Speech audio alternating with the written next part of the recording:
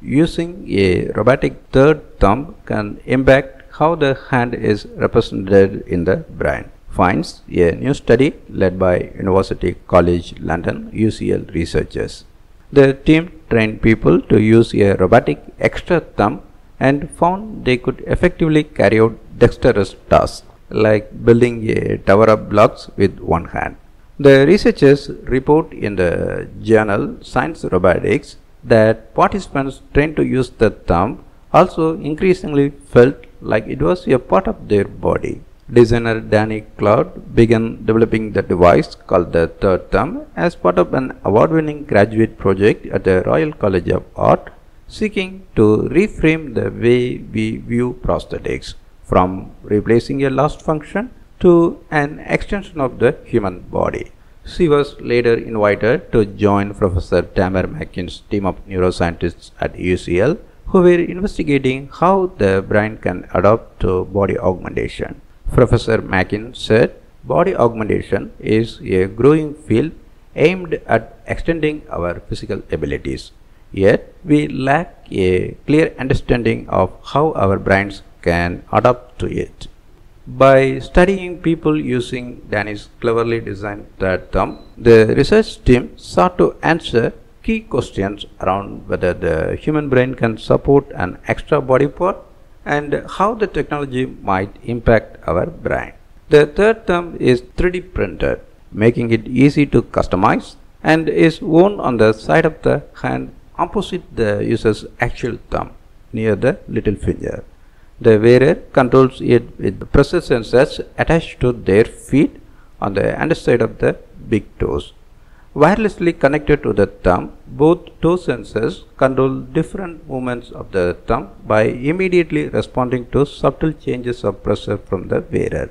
For the study, 20 participants were trained to use the thumb over 5 days, during which they were also encouraged to take the thumb home each day after training to use it in daily life scenarios, totaling 2 to 6 hours of wear time per day. Those participants were compared to an additional group of 10 control participants who wore a static version of the thumb while completing the same training. During daily sessions in the lab, participants were trained to use the thumb, focusing on tasks that helped increase the cooperation between their hand and the thumb, such as picking up multiple balls or wine glasses with one hand. They learned the basics of using the thumb very quickly, while the training enabled them to successfully improve their motor control, dexterity, and hand-thumb coordination. Participants were even able to use the thumb when distracted, building a wooden block tower while doing a math problem or while blindfolded. The study shows that people can quickly learn to control an augmentation device and use it for their benefit without overthinking.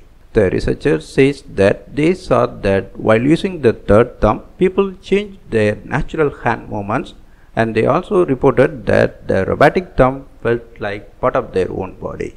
Body augmentation could one day be valuable to society in numerous ways, such as enabling a surgeon to get by without an assistant or a factory worker to work more efficiently. This line of work could revolutionize the concept of prosthetics, and it could help someone who permanently or temporarily can only use one hand to do everything with that hand.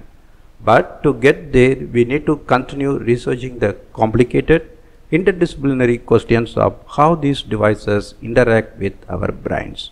Before and after the training, the researchers scanned participants' brains using fMRI, while the participants were moving their fingers individually. They were not wearing the thumb while in the scanner. The researchers found subtle but significant changes to how the hand that had been augmented with the third thumb, but not the other hand, was represented in the brain's sensory motor cortex. In our brains, each finger is represented distinctly from the others. Among the study participants, the brain activity pattern corresponding to each individual finger became more similar. A week later, some of the participants were scanned again, and the changes in their brain's hand area had subsided, suggesting the changes might not be long-term, although more research is needed to confirm this. This study is the first one investigating the use of an augmentation device outside of a lab. It is the first augmentation study carried over multiple days of prolonged training and the first to have an untrained comparison group. The success of this study shows the value of neuroscientists working closely together with designers and engineers to ensure that augmentation devices make the most of our brain's ability to learn and adapt, while also ensuring that augmentation devices can be used safely.